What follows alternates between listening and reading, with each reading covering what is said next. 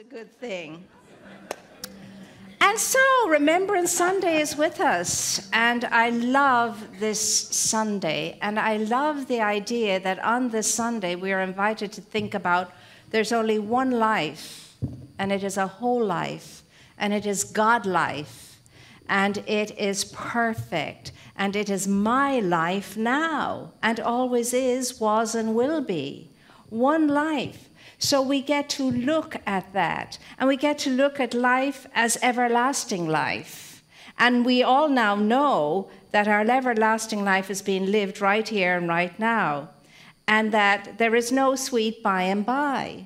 It's always now. It's never anything else but now. It's always here, it's always now that you and I experience life and live our lives. And so it all blends very beautiful into this celebration of life and light and love continuing, and us getting a deeper sense and awareness of its everlastingness. Why? Because life is omnipresent here and now. So we no longer have to relegate our loved ones who have gone before us off into a faraway galaxy somewhere out there floating around in the ethers. But understand, as Ernest Holmes always reminded us, that the veil between the two dimensions is very, very thin, and that our loved ones are all around us and all about us. In fact, they're in the very air we breathe. That's how close and present they are to us. Now, the great sense of sadness and loss and bereavement comes from the fact that they're invisible to us.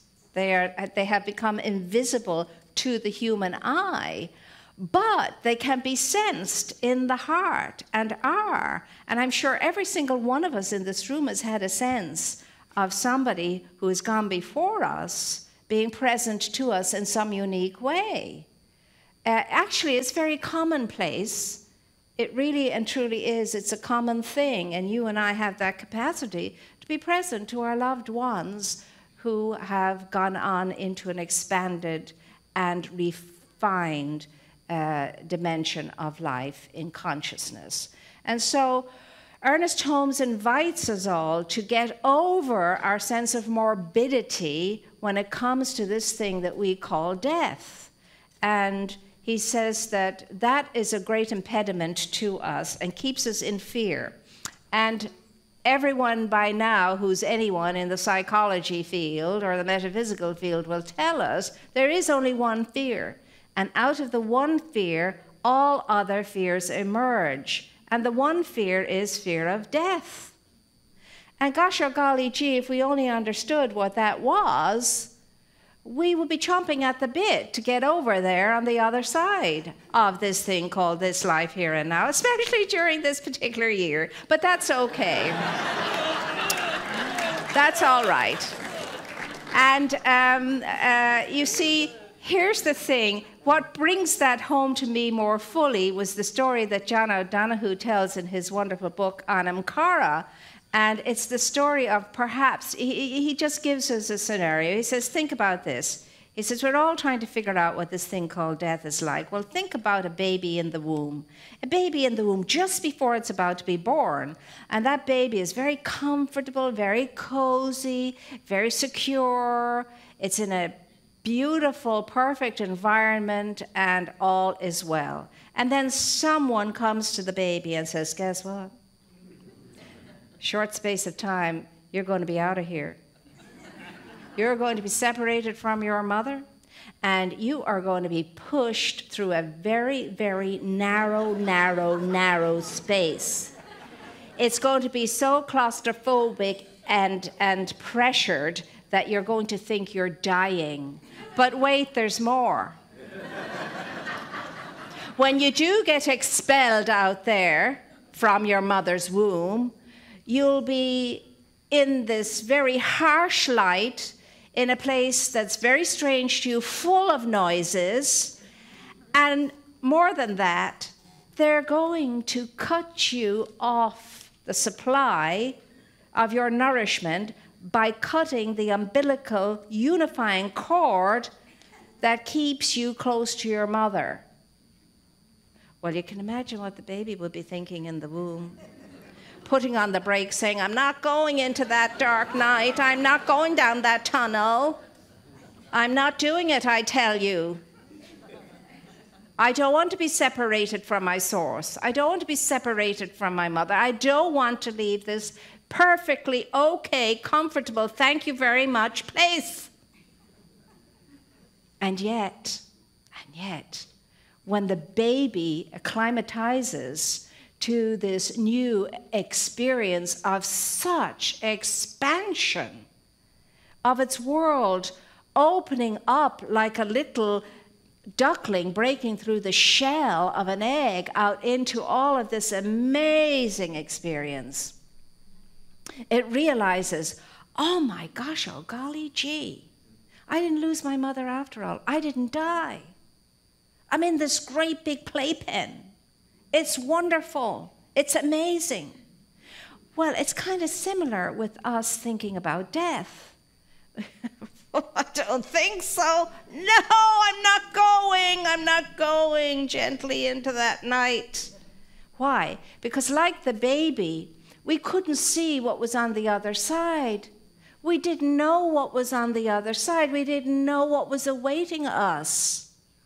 And so we wanted to stay put where we were, in the situation that we did know that was familiar to us. And it was terrifying thinking of going anywhere else. And so we need to get over the morbidity attached to the most significant point of our lives on this plane, the real graduation. When we go over the other side and throw the tassel up and say, hooray, party time, party time, party time. It's a phenomenal experience. Now, it doesn't look like that, and the appearance of it rarely has that. But nevertheless, the soul knows exactly when that moment is. And we will go at our soul's desire when our soul has informed us that we've done everything we came here to do, and it's time now to really take a rest, take a break, have a party, have a much more expanded awareness of life. And it doesn't matter what the ego is doing or how the ego appears in the body, no matter what the struggle seems to be, the soul is perfectly content and the soul is getting ready to just soar. And that's the experience that you and I can have. Now, how do we get there? How do we get there? And there's only one great way of getting into that point where we're quite happy about transitioning into our next experience. Always, too, knowing that we have the love and the support of those who have gone before us, and that they are the cheerleaders on the other side, and they're the ones, you know, all ready to party with us and so on, and that we will not be doing this on our own. We never, ever, ever are born on our own. We at least need our moms. And we never, ever, ever transition alone. Never. We've plenty of help from the other side. And so the way that you and I can come to that in a poised and in an eager and peaceful, grace-filled way is to be really become practiced in the art of letting go now. By now taking on the practice of becoming real black belters in the art of letting go, letting go, letting go. What causes us the grief and what causes us the pain is the egoic's tendency to be a cling-on, to be clingy and not want change and not want to go anywhere other than where we are. And so we practice that. And indeed, as the great writers all tell us, you know, we die a little every day. We get an opportunity every day to die to all kinds of things. And what gives us that opportunity are all the negative experiences that we have in our lives. And we can either, you know, cling to those, or we can, in sweet surrender, relax, release, and let them go and come through that more enlivened as a result of it.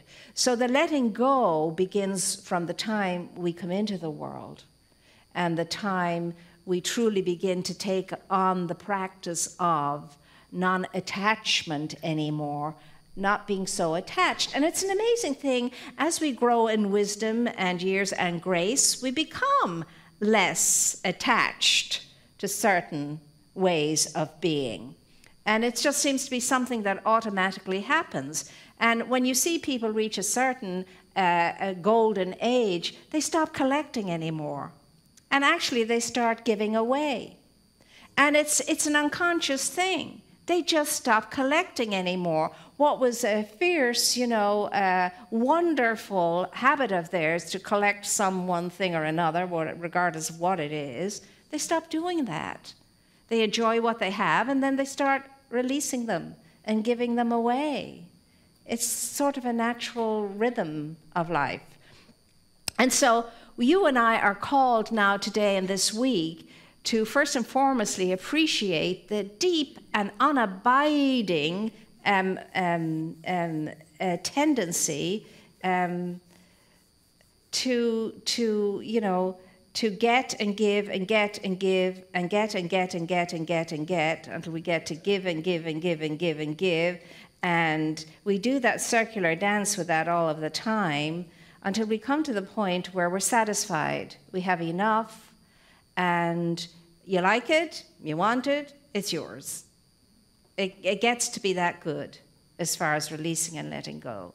And then we're celebrating this week those people who have supported us in our lives, sometimes since we're knee-high to a grasshopper, sometimes since we were birthed, and in more recent times and other times. We're celebrating those beautiful people, those beautiful energies of light and love that are still on our side, still cheering us on, still supporting us, still there for us, still very close to us, closer than our breath. And to have that sense and sensibility that I am never alone, I'm never isolated, I'm never separated, I'm never on my own, never, ever, ever. I am surrounded and I am supported by that grace of love and the energies that were individualized as that love while they were here on this plane, still remaining and still supporting me. And we've all had that sense, and we do have that sense. My mother is all the time around and about and so on and so forth, etc. Yeah. And so it's a comfort to us all to know this. It's a comfort to us all to know this. So what you and I could start really deeply embracing the practice of is the releasing and the letting go of all negative tendencies and all negative thoughts, words, deeds, and blah, blah, blah, and blah. And I don't have to spell it out because each and every one of us knows what, for me individually, I must come to terms with and be able to release and let go of, so that I can free myself up and I can raise up all of that beautiful energy that I'm stopping and blocking through non-release of whatever, and we all know what we could release, and feel that lightness of being, and feel that lightness of being now, and loosen ourselves up and free ourselves up and offload all the luggage that begins to be regrets with us toward the end of our days on this plane, and the wishes that if only, and if I had, and all of that. We don't want that in that moment. We want to arrive at that moment feeling, all my loose ends are tied up. I'm okay with it all. Been there, done that, and I really did buy the T-shirt, and it's a good one too, but I'm ready to go on to bigger and better experiences. I really, really am. Because it's a good thing. It's not a good thing. It's a very good thing. It's just life progressing as it's supposed to. Look at all of nature. There is constant death and rebirth and death and rebirth and death and rebirth, what we call death. And, I love when I read the words, our birth is a sleep and a forgetfulness. On clouds of glory we come from God, who is our home. And heaven is all around and about us in our infancy. And in this thing called transition, our star goes down only to rise upon a fairer shore.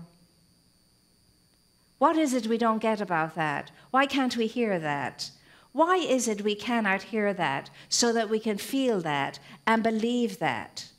What is it that sucks out of us our desire to truly know that and allow that and be one with that and feel that there's one life, and that life is whole life, and that life is perfect, and that life is God life, and that life is mine now and everlastingly, and life is omnipresent, everywhere present.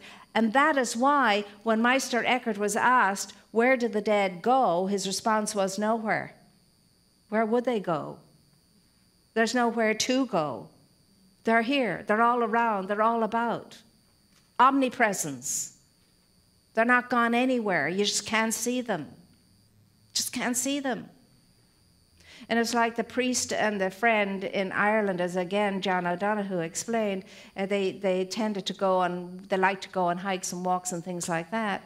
And there's always been a great tradition in the Celtic races to honor and respect your druids and your priests, and to think of them in ways that they are more accessible to the portal that opens between the two worlds than the rest of us. Just the thought. Not necessarily true, but that's what the thinking was. So they're walking out, and the friend says to the priest, you know, I want to know all about this thing about death. I want to see the dead. And how do I get to see the dead? And the priest says, don't be asking such questions. I can't answer those questions for you. Don't ask those questions. But he pesters them and pesters them and pesters them. Eventually, the priest says, okay, all right, already. I will show you the dead. But this is an experience for you and for you alone, and you must not share it with anybody. And even if you do, they won't believe you. So the priest says, okay. And he raises his arm and he says, look over my arm. And the man does. And everywhere, everywhere, there are these souls. The presence of these souls everywhere, everywhere. And he's astounded. He's astounded. And so the whole idea is, behind that, life is. Life is here, life is now. It always is here and now, and it goes nowhere. It doesn't go anywhere. It's here. It's just transformed into a higher vibration, more refined in its vibration. And it has the experience of higher vibration and is advanced in a deeper understanding and knowledge and awareness of who and what each one is. But knowing more clearly and fully that there's only one life and that all life is connected. And each individual one of us is indeed the breath in the breath of God, is indeed the pulse in the pulse of God, is indeed the image and the likeness of the Creator, is indeed full of trailing glory. When you came in here, you were trailing glory. And guess what? You're still trailing glory. And everywhere you go, you are trailing glory, whether you know it, whether you see it, whether you feel it or not. You are trailblazers of glory, and the light is with you everywhere you are, regardless of what's going on in your egoic experience of life and living, regardless of how shut down we may be to the truth of our being, regardless of how unconscious we are of it. We are trailing clouds of glory, the true essence and energy of our being. And it never, ever stops or becomes anything else. It never ceases. The light is what you are. The truth is what you are. The fire is what you are. The glory is what you are. Now what we have to do is get up, get out, and be that trailing glory, because God knows the world needs a bit of trailing glory right now. And you are the trailing glory. And so it is.